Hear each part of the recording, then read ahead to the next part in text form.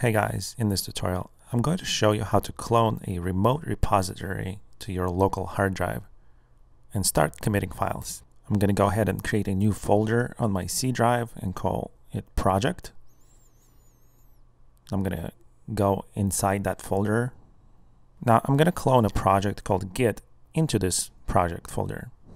So basically when you use the git clone command, it's going to clone into your current directory.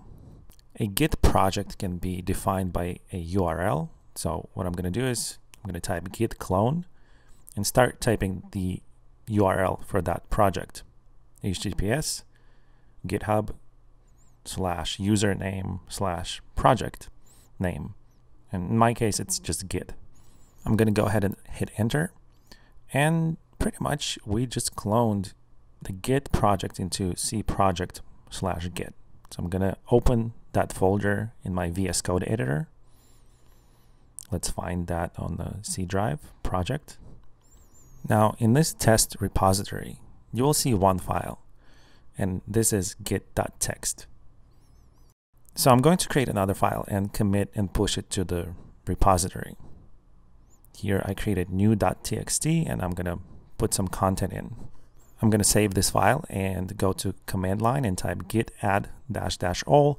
And the reason we have an error here is because we're not executing it from the actual project folder. We have to go into the Git folder that we cloned. So I'm going to cd into the Git folder, which is the actual project folder for this repository. I'm going to go ahead and git add --all from here. Hit enter, and as you can see, there's no error this time. And I'm going to commit the changes. I'm going to use git commit -m. I'm going to open double quote and enter the commit message and hit enter. And finally, I'm going to git push and hit enter. And so we have just successfully cloned a Git repository, added a new file, committed it, and pushed it to the remote repository.